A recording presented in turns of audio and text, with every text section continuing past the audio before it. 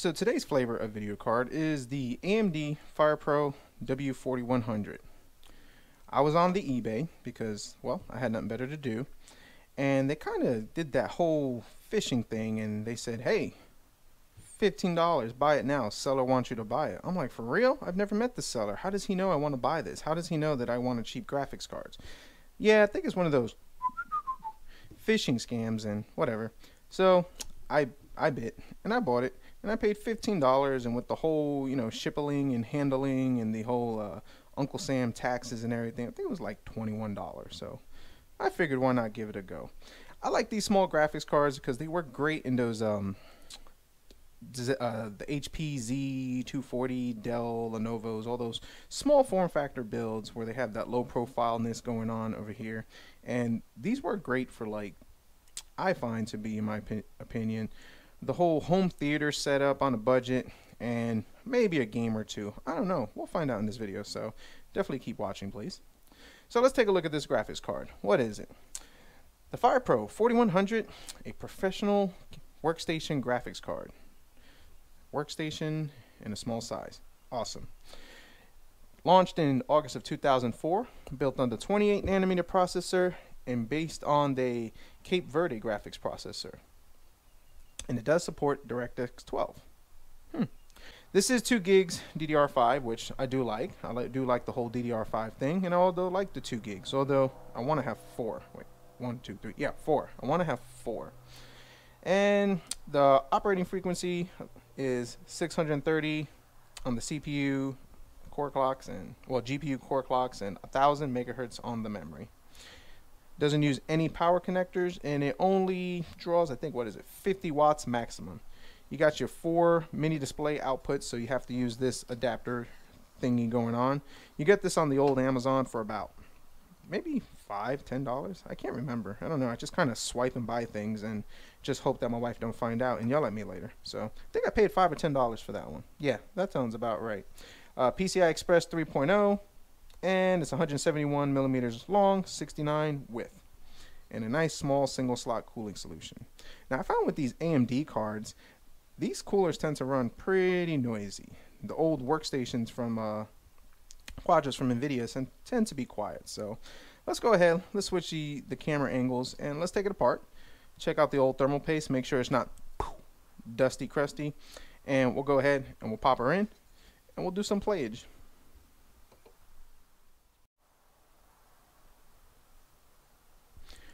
Well, alright, so 4 screws on the back using our handy dandy iFixit toolkit. Definitely not a sponsor, but a pretty good graphics card. A pretty good toolkit to use nonetheless. So one thing I like about these graphics cards is that they're so simple and easy to take apart. These new ones today are so, like, mongoosely huge, and you have 1,000 screws, and I think it was what the NVIDIA 20 series Founders Edition was like almost impossible. I think it was easier to break into Fort Knox than it is to take that card apart. So yeah, this is pretty simple, and it's pretty nice on it. Let's take it apart and let's see what we got. This thermal paste ain't too bad on this. Maybe somebody took it apart. Yeah, thermal paste ain't too bad on that. I kind of hate that I opened it up.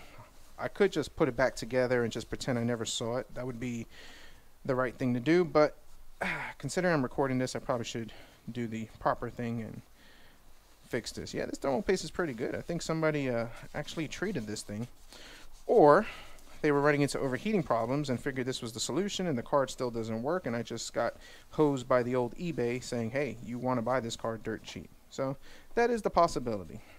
Guess I'll find out. Alright, just kind of want to give you guys a in-depth look. You got our memory chips, the whole other magical things that make this thing go on and off and all that good stuff, and our little CPU cooler. Yeah, crazy, but for the most part that's about it. So we're going to finish putting this thing back together, put some fresh thermal paste on it, make her a little happier and make me happy and give me peace of mind. And one of the reasons why I do this is just to kind of rule out that variable of the card's performance. At least I can say that if it sucks, it's not because it doesn't have good heating efficiency from the thermal paste. If it sucks, it's just because it sucks. So let's finish.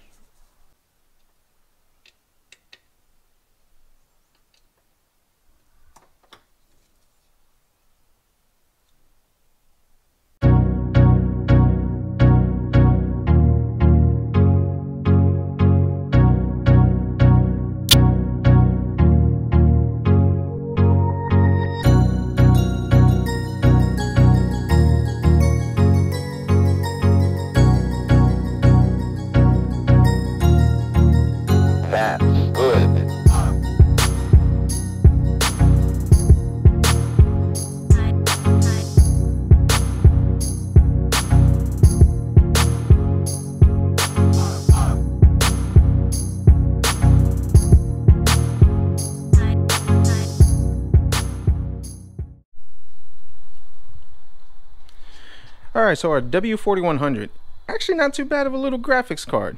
This thing was able actually to play Fortnite at 1080p low settings, and it was pretty stable at 60 frames per second average, and it was a good gaming experience. Even when you had like a bunch of people playing in there, just going back and forth in there, it held up admirably, and I was surprised.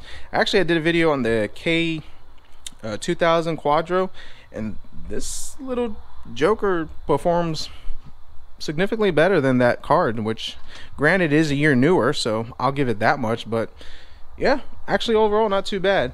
We were able to play Far Cry 1080p low settings, 31 frames per second, which it's a decent playable gaming experience. Now I was able to get Shadow of the Tomb Raider and Horizon Zero Dawn. Horizon Zero Dawn would just, it would not really load, and when I did get it to load, the game was just really not playable there. Shadow of the Tomb Raider, I lost the footage for that one, but just to kind of give you guys an update on that, just I was able to play that game 720p. We were roughly able to stick it at 25 to 30 frames per second. Somewhat playable, low settings, pretty decent. Where I think this one shines more so is going to be in the budget home theater PC type setup that you're going to do probably in your living room. Also for those small computers and those potato computers that you're trying to have somebody play some Fortnite, that works actually really good, and overall not too bad of a graphics card. One issue I will say with this is that there is some funky driver issues going on, that you try to install the new stuff, you get this whole OpenGL 2.0 error, and kept trying to figure it out, kept on trying to figure it out. Eventually I got lucky, and I don't know what I did. I mean, I just don't know what I did, and it kind of works. So if you're going to get this one, just kind of keep that in mind, and if you have a solution or the best way that you guys find to get the newest drivers working for this one, definitely let me know, because I had to actually use the old ones, and then I was able to get the new one, but I kept on running some drivers issues with that, so I don't know what that was about. But the AMD FirePro W4100, pretty admirable, way better than the Quadro 200. I think a lot of it because of the GDDR5 aspect of it, and it definitely a lot better than the K2000 in that sense. But at least the K2000 was easier to install with the drivers on it. So I like this graphics card, it's pretty good. One of those ones that we're just gonna have to use right now until we're able to get better graphics card. But this is gonna go in a low end build, and nothing too fancy about it, just to kind of move that computer out of there, considering I paid the low price of $20 US for it. So comment down below, let me know what you think. The W4100, do you guys like it? Where do you guys use it? Is it something that you guys consider? And do you think it's a good graphics card? If you like this video, definitely hit the like button, subscribe if you're not, and as always, we'll see what we come up with next.